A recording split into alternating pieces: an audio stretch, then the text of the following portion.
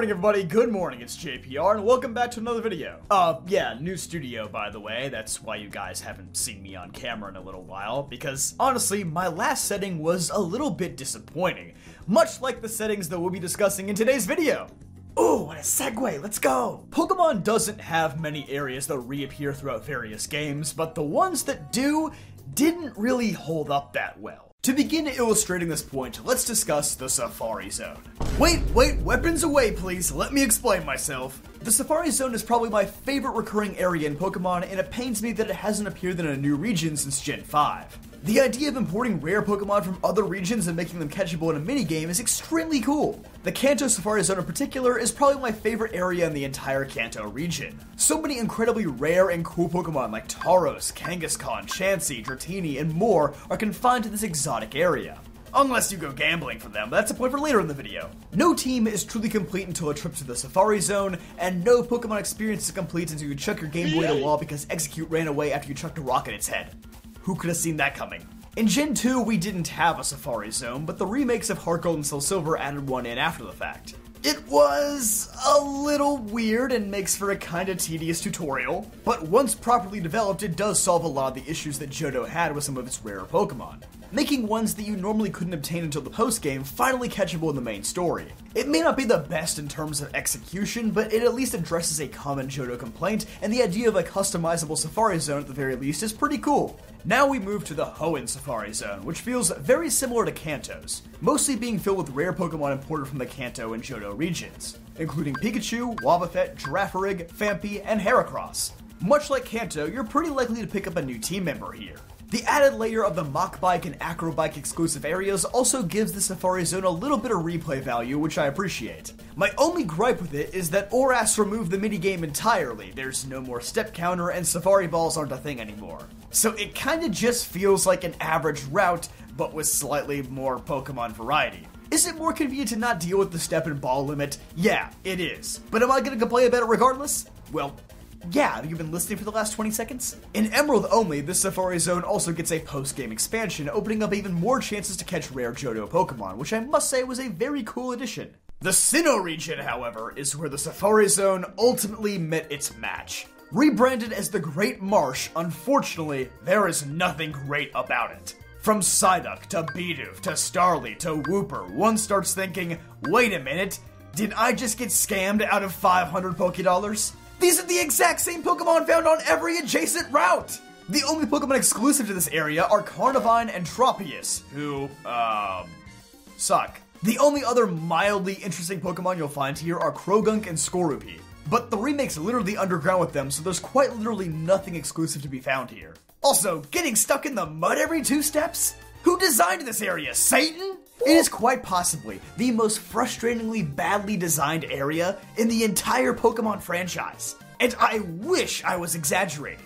Also, why is Area 1 the farthest area from the entrance? This place doesn't make any sense. And then, to make it worse, everyone acts like it's a crime when the Galactic Grunt tries to blow up the Great Marsh. Do it, bro, I won't stop you! And now, this is my last memory of the Safari Zone, because outside of remakes, we haven't gotten another one. The Great Marsh was so bad that it literally killed this tradition from the franchise. We've had more regions without Safari Zones now than with them. Isn't that kinda sad? Oh well, if one thing always makes me feel better, it's gambling.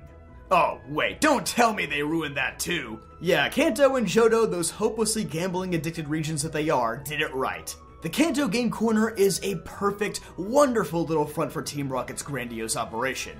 It's plot relevant, it's the perfect location for bad guys to be raking in money behind the scenes, and you can even participate in their illegal activity by simply buying a very overpriced Porygon. And somehow, we were all okay with this. Even the censored version of the Game Corner that we got in Heart Gold and Soul Silver is pretty neat. Voltorb Flip feels like an actual minigame where skill and logic is important rather than, well, slot machines. And the rewards are also pretty solid. Great TMs, some decent Pokemon, big thumbs up. The Hoenn Game Corner is a bit of a mixed bag. While it introduces a new minigame, the Roulette Wheel, which I must say I much prefer to the slots, and even has an occasional service day where odds of winning are slightly improved, the prizes definitely take a tumble.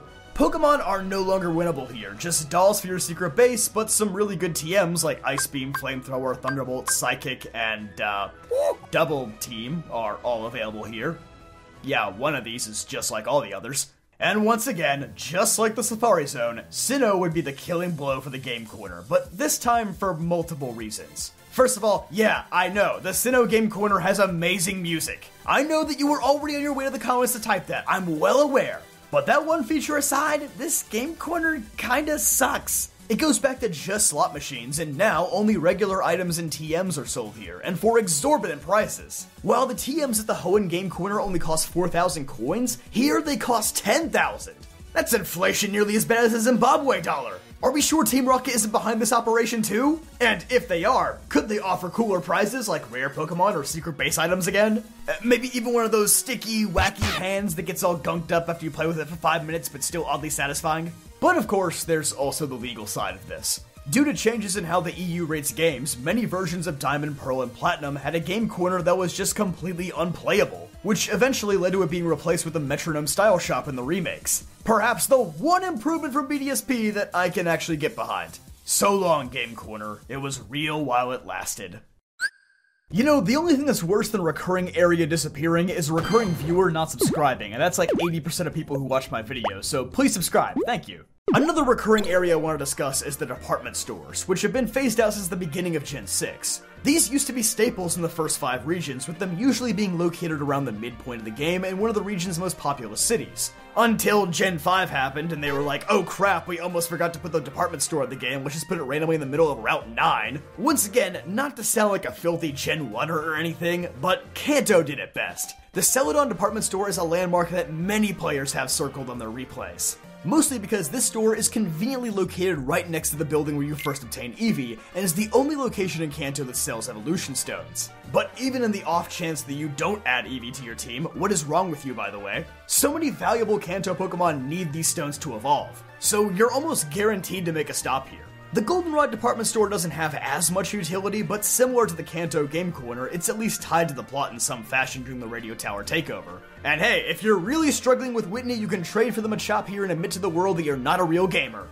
Loser. Hoenn's department store is actually quite nice, not only giving you access to powerful TMs, but also a large variety of secret base decorations. The department store also holds a weekly clearance sale where more useful secret base items are unlocked, including the solid board which can be used to walk across the large holes found in larger secret bases. The Veilstone department store is fine, there's not much else to say about it, but I like its location within the main story, it's convenient. But surprisingly enough, Sinnoh did not deliver the killing blow this time, as it would be Univa's turn to kill off a beloved recurring area. You see, there seems to be a trend right before Game Freak buries an area for good. That being that the last one kinda feels like an afterthought. Whether it's Sinnoh with the Great Martian Game Corner or Univa with the shopping malls. As I alluded to before, this one is very oddly placed in the late game and serves very little purpose compared to the others. They don't sell anything exclusive aside from 2 lone TMs, Hyper Beam and Giga Impact. There's no stones here, and with secret bases being removed, there's obviously no furniture.